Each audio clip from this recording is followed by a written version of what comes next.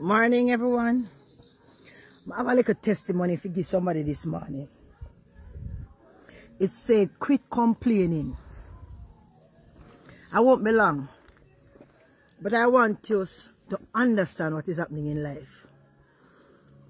2 days ago, I was at the station packing away my pig feed. I'm going to get some dog food.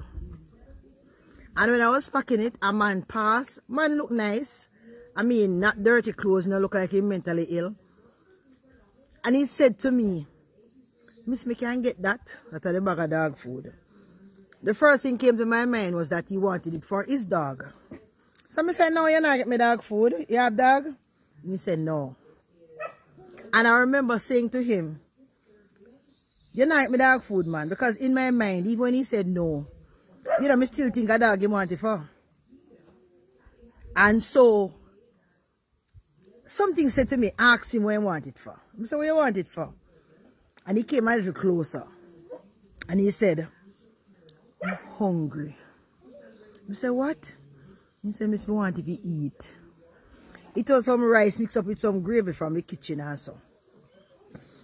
People, I had $1,000 in my purse. $1,000. No more money, no money. 3 days ago. And I said to him, I locked the van door. And I said, "Come."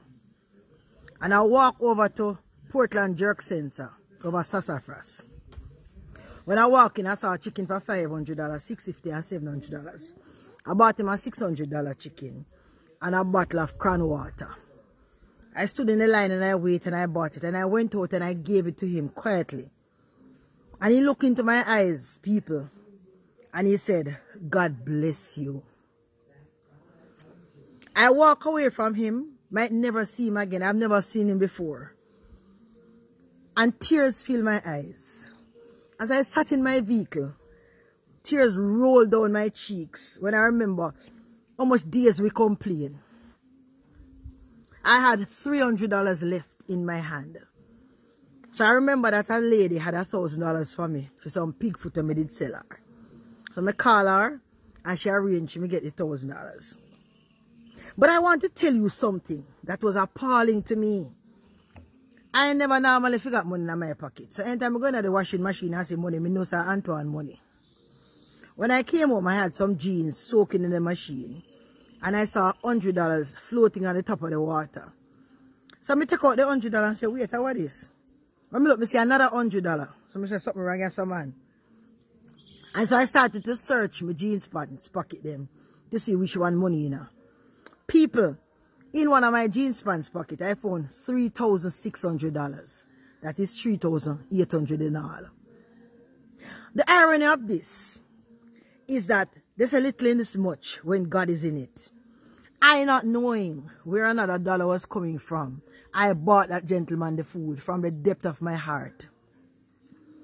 But, so God provided back 3 times what I spent or more that time. But more importantly, I want to tell you this morning to quit complaining. The persons that we're arguing, the things that we're arguing about, God have them already worked out.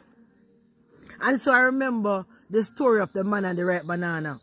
When he decided that he was going to eat the ripe banana and then kill himself.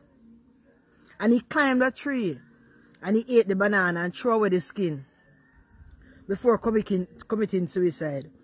And someone came under the tree and took up the banana skin and said, "Thank you, Jesus, I have something to eat," and ate the banana skin.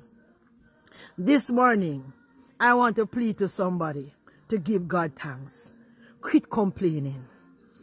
I want to ask somebody today, whatever sickness you're going through, whatever poverty, whatever emotional, spiritual, psychological, financial difficulties you're having, the Bible says in everything, give God thanks. You know, I used to complain.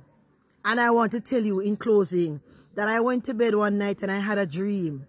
I dreamt that I was at a convention, at a church, and I wanted to pass me urine so badly.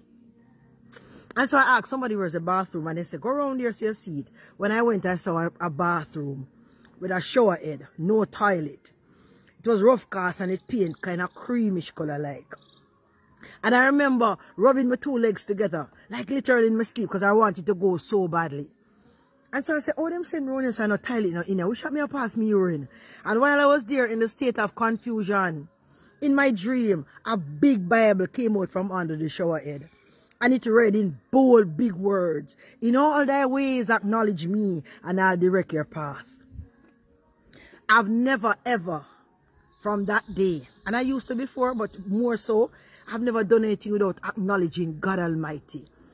And there must be a reason why God said, in all thy ways acknowledge me, and I will direct your path. He said, in everything give God thanks. And so person say, boy, me I go through so much, you know, to thank God. Thank him because it could be worse. Thank him because somebody is going through something worse than what you're going through. I stopped by this morning to tell you and help somebody along the way. Out of the little. Don't wait till you have much to help. Help out of the little.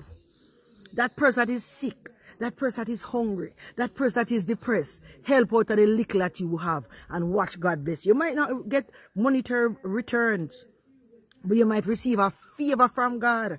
There might be an accident that you're supposed to meet into. Something is supposed to happen and God cut it away from you because of that kind deed that you did to somebody. There's a thing called favor. And so we don't always get back monetary help, but there's a thing called favor. God bless you today. Have yourself a wonderful day. I love you. God loves you. Love each other. You know who, right?